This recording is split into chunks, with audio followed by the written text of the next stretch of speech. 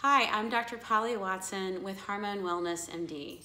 Today we're going to talk about detoxification.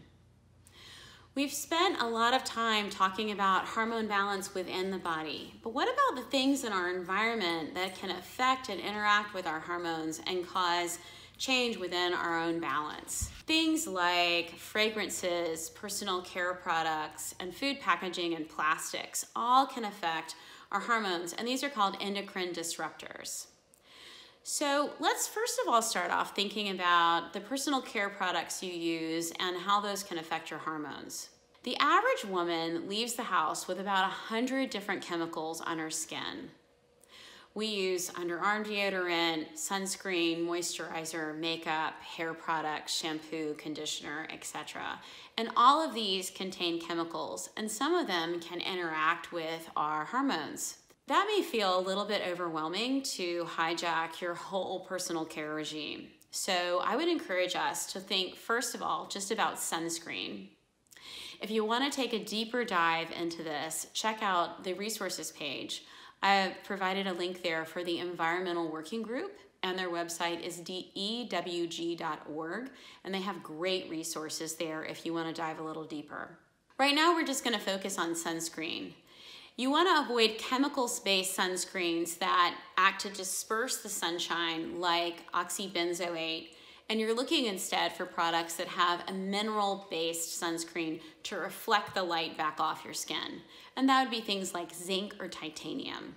So as a general rule of thumb, you're looking for a mineral-based sunscreen with no phthalates and no parabens.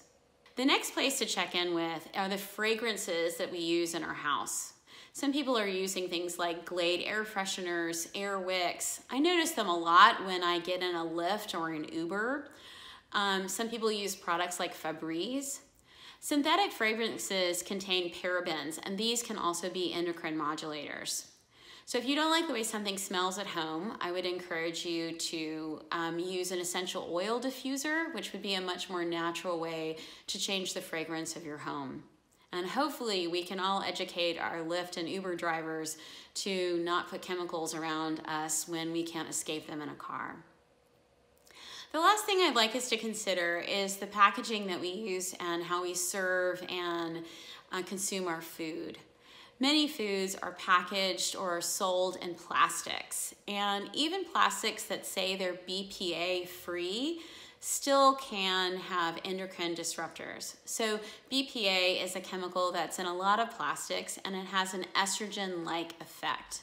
These effects are magnified if we, let's say, have food in a plastic and then we heat it up or microwave it in the plastic. When you get the molecules moving around, there's more likely to have transfer of that estrogen-like substance to the food. So try to use stainless steel or glass water bottles and try to not heat your food up in plastic. Not use plastic containers for storage, particularly when the food is hot. Opt for like a Pyrex glass alternative. So there are many simple things that you can do to avoid toxins in your personal care regime, in your food packaging, and also in the fragrances that you use in your home. All of these changes can be little ways to help restore your hormone balance. Thanks so much for watching.